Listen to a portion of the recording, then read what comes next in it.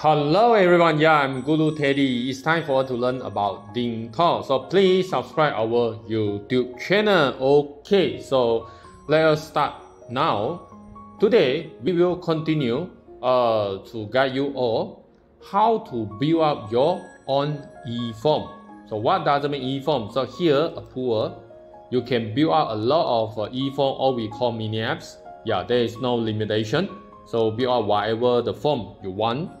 So actually the concept similar like Google form, but the big difference is this is the Dingtalk form, right? So this like the single selection, okay, the fill in the number. This Google form also can make it only one part. Yes, here the process, or we call workflow. Yeah, you're unable to use Google to build it up. So what does it mean the process? Example, when everyone submit this form, will go to Miss Chang. So Miss Chang will check your attendance. So let's say okay, she will approve it. After that, will flow to Director Teddy. So Teddy has the right to approve or reject your form. So based on this process flow, the first thing you can do your own standardization for all the process flow. So there is no argument. The second thing is every process flow you can avoid this we call gray area, because these you already build up your own SOP, so everyone have to follow.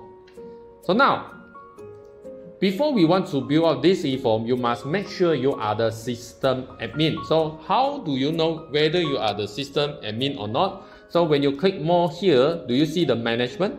Or you also can see here.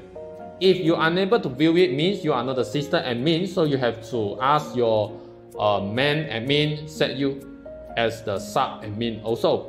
Clear? So now we just click this management. By the way, please think twice if you want to appoint somebody as the system admin. Okay, why I say like this? Because when you become the system admin, you have the authorization to view the data, edit the data, and also delete the data. So please think twice when you want to appoint somebody as system admin.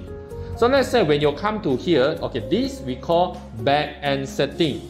Maybe you ask me, Teddy, how come my layout is totally different with your ones? Okay, very simple. You just maybe your one is an old version. Okay, so now I go back to the old version.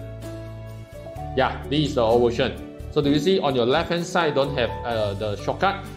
So actually also can be used, no problem. But if you ask me, I more prefer you upgrade to your new version, or because this is free, and also it will be easier for you to manage it. Okay. So let's say when you log in your backend, you can view 8 other languages. Maybe it's your Chinese. So how you want to change the language? Very simple. You just click here, the right hand side. Do you see the change language?